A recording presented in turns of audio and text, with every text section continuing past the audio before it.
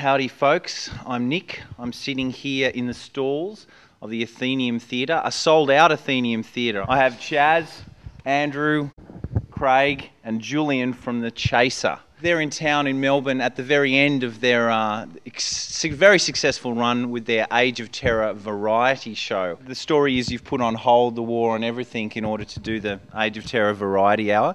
Did you just like run out of material or what? Yes. Couldn't you tell from the last show? You read about these Hollywood actors. They get it, they win an Oscar and then they decide, well, that medium's done. I'm going to go tread the boards for a while. We deeply crave the legitimacy that doing kind of 2-minute comedy sketches in big silly costumes and songs can give you. Yeah, a lot of credibility. This is our Hamlet. Ever since we won the Wheels Magazine TV Show of the Year award, that's just gone straight to our heads. Yeah. That's it. Just retire on a high. And we thought we might as well cash that in because once you've won Wheels Magazine TV of the Year, all theatre goers read that magazine. It's a highly theatrical production, isn't it? It really is. Very deep. There are cues that we miss. Yeah. And I imagine you get to recycle a whole bunch of jokes as well. Like.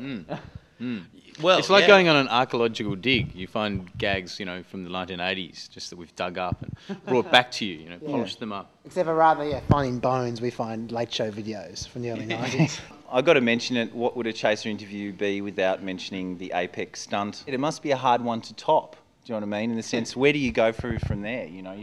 You've all suffered cavity searches at the hands of the federal police now. So where do you go from? I'm very, very happy not to top snipers having their targets pointed at my forehead. I'm happy to just go out on that note. We go downhill. That's where we go until Chaz gets shot. We've got to get convicted once. I mean, every time we try to do these bloody things, we still get away with it. Like someone's got to do some serious time. Working with these guys on the tour is kind of like being in a jail. So yeah, they can comfort themselves with that. So you've got stunts like that. Is it really hard for you guys now to like go and buy a loaf of bread somewhere or a newspaper and not have the guy behind the counter go, oh, hang on, wait a minute, I know you guys. Yes, particularly when I know what's going on.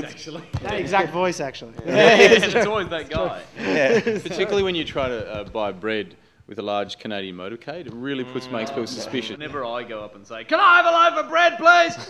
they always get very suspicious of what's going on. Obviously, Melbourne, being more cultured, has been very successful for you. But this show is not in any way cultural. So if you are a cultural backwater, and I'm not saying you are, you're probably going to love it. You'll love it. That's true. This is Bogan Heaven, this show. This show is very much like Kath and Kim and Gladiators and the AFL Grand Final. And the footy show, of But course. live And the on footy stage. show, yeah. Right, and Pride and Prejudice. Ooh, I didn't say that. Thank you very much, The Chaser. Thanks, Nick.